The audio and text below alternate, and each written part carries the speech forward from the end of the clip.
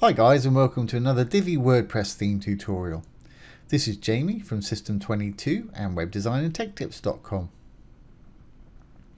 Well, in our last video we did this little icon list here, really easy. Today we're going to sort of do something similar. We're going to create a sort of circular menu using the same Divi Supreme's plugin. Divi Supreme's plugin comes in two flavors, a free and a premium version. You can download both from my affiliate link below this video. And our little circular menu that we created here, I've got one that goes up to the top, just a sort of home button. Obviously you can link to whatever you want. I've got external pages. I really haven't got a lot to link to on this site. I can scroll to different sections. I haven't got an email form on this site, so I'm just linking to one on a different site here. But like I say, you can take yours wherever you want them to go. And I'll show you exactly how to do this. And of course, you can link to other pages on the site.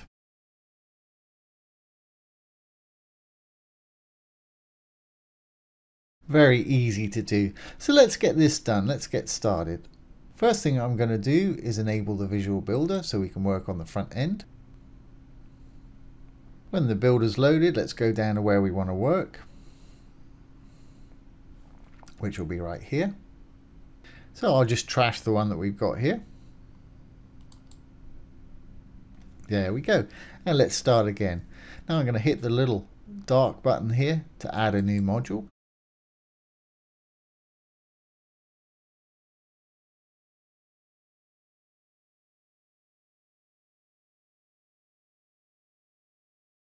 Okay, so now we've got it open, we will need to start adding some items. So let's click on Add New Item.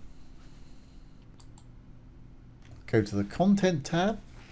I don't want any text. I just want the icon. If you prefer to make your own images, you can click this button and just do it with your own images. That's fine. Let's see if we can find a home icon. I know there's one here with the great Elegance Themes icons that they have here. There we go.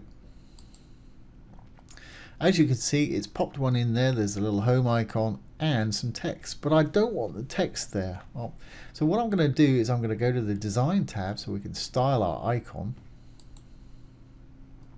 I'm going to hit the icon. I'm going to make the icon a lot bigger. The icon color's fine at being white. Disappears into the background there, and I'll give it a blue background so you can see it again. Now let's make it a bit bigger and give it a bit of padding around the outside, and we'll do what we did with the other ones and make it round, and do that simply. Make sure that's checked. It'll do all four for you at once. I'm going to write 50%, and as you can see, it's made that icon round, and that's great. That's just what I want. But I don't want that text in there. Now we can't get rid of that text, but what I can do is make it transparent so you can't see it. So let's go down to text.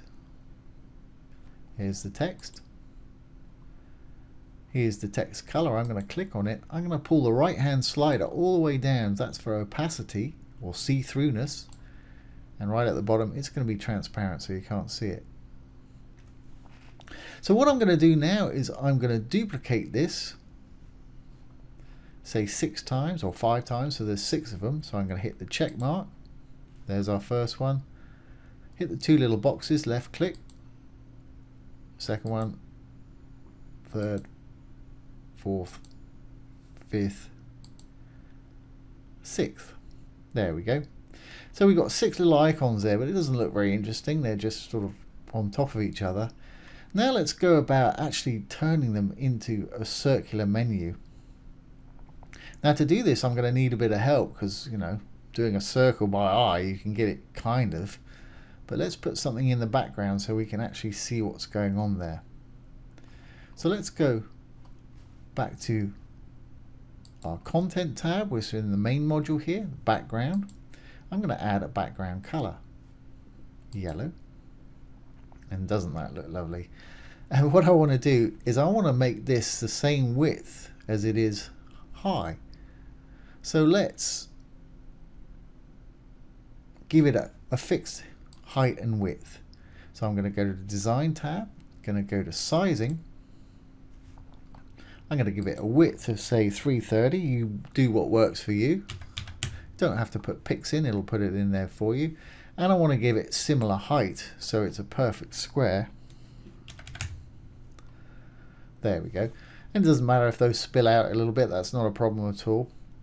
And next I want to make it into a perfect circle, and as with everything else we can do that by going down to border. We're on the Design tab. I'm going to close up Sizing, going to go down to border, make sure that's checked again, and I'm going to put in 50% just like we did with the icon. There we go. Now I can start moving my icons around to where they're in a sort of circle, and then I can get rid of that background afterwards. So let's go back to our Content tab and start moving our first icon. Here's our first one, and we need to go to Design, and right at the bottom you're going to see Transform. Second tab is Translate, which basically means move. And what we can do, we can grab this and put it where we are, and you're going to see that first icon, as I move this, it'll start moving. You see moving across there? Move it wherever you want. So I'm going to plop that one about up the top there.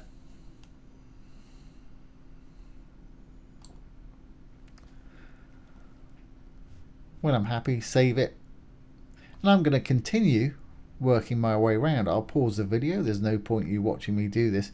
What I would say is use the bottom ones for the bottom, so here, here and here, and the top ones for the top, here, here and here. I mean, you can have more than 6 or less, however you want to do it. That's entirely up to you. I guess I'll do one more. Let's do the bottom one. So I'm happy with that top one. Let's do the bottom one. Design, at the bottom, Transform. Second tab, Translate. Now let's move this one across. There we are. You can see it moving there. Move it up just a little bit so it's kind of in line with the other one. There we go. And I'll pause the video now and I'll do the rest exactly the same way. I'm just going to move them across to where I want them so they're in a circle. Okay, we've got 6 of them there now. It's not perfect, but it's better than it would have been if I'd have tried to do it by eye. So let's go back to our main content. We're right here, go down to background, and we can take that background away now. Simply hit the little trash can there. There we've got our structure for our little circular menu. Now of course we want to change the icon on each one and have it link to something. So this top one, if we go back to the content up here, I'm going to go into that first one. Home icon's fine, and I want it to link to the top of the page, basically the home. Or if you're on a different page, you can link it to the index.html or the index, the home page with the URL. But this is a sort of one page thing, so I'll just have it go back up to the top. And to do that, you can just put in a hashtag. Now when they click on it, that's instantly going to take it up to the top. It's not going to scroll. I'll just demonstrate that. So let's save what we got here and save again, save the page changes and exit our visual builder. Let's go down to where we are. And what I wanted to do, now when I click on this, it'll just shoot to the top. It'll just instantly be at the top. There we are. I'd rather actually, because it's further down on the page, have a scrolling effect going on. So it sort of scrolls back up to where at the top. And to do that, we can use CSS IDs. And what I've done, I guess I'll demonstrate. Let's enable our visual builder again. I've given this top section a CSS ID. If we look in here, go over to Advanced, CSS IDs and Classes. Now we want IDs, we don't want custom CSS. I've given this one the name of top, T-O-P, an ID. You can call it what you want. Let's call it Bob. Call it whatever you want. It doesn't matter as long as it's unique. There's no other Bobs on the page. And save that. This second section, I think I've given the ID of middle. If we go on, blue tag is for the section, green tags for a row, dark tags for a module. Advanced CSS ID, not custom CSS. I think, yeah, I've called this one middle. And I think I've called this one bottom right here, section, advanced CSS ID. Yeah, bottom, that's fine. All right, so let's now change that link with our little menu. And we'll link this to top, or we renamed it Bob, didn't we? CSS IDs. Let's go back in there. It's our first one. And the link, instead of a hashtag, now to link to a section or a CSS ID, you've got to have a hashtag first.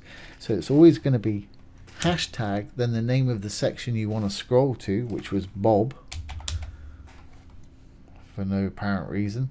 Now save that. Now if I just save everything again and show you, skip ahead if you know what's going to happen. Exit the Visual Builder.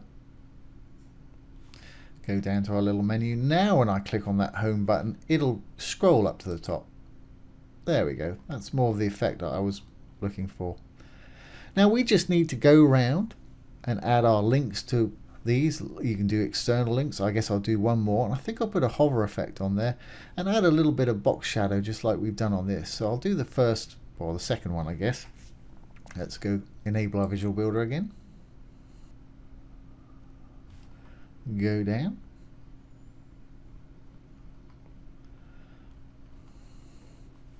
Okay. Hit the little cog to edit our thing here. The first one, let's give it a quick hover effect. And to do that, I'm going to go to Design. I'm going to go to the icon. And the background color, I want it to, when I hover over it, let's change it to green like we did on the other one. So just put your mouse over where it says icon background color. Scroll over to the little arrow. Two little buttons will appear. Desktop, which is regular non-hover state. And hover, which is obviously hover when your mouse is on it. I'm going to turn that to green. I'll pop that back to desktop. Now I just want to give it a bit of box shadow, so let's go on down. Box shadow, and just pop a bit of that in there. Oops, that's not what I want. Obviously I want to put box shadow on the icon, not the actual module itself. So let's go back into icon, scroll down, and you'll see a box shadow for the icon. There we go, that's a little bit more like it.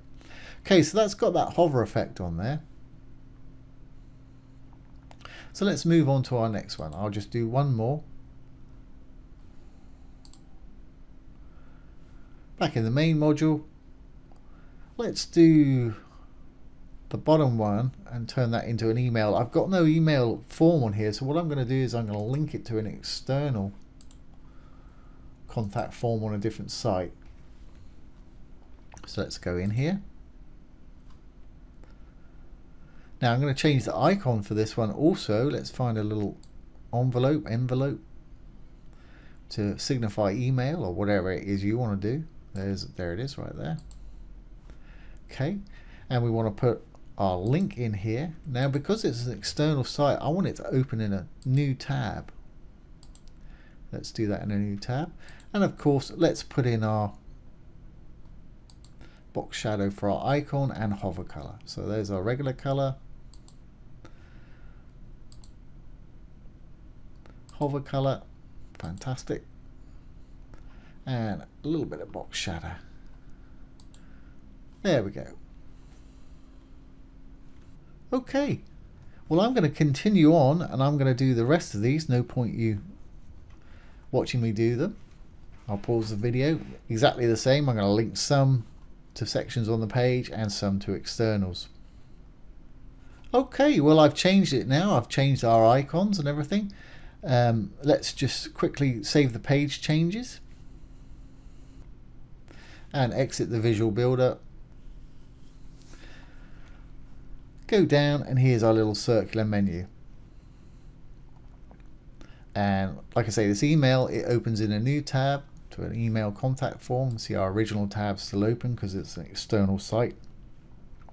And I'm linking to other pages on the site and different sections.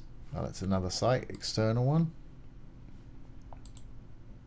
Different sections on the site.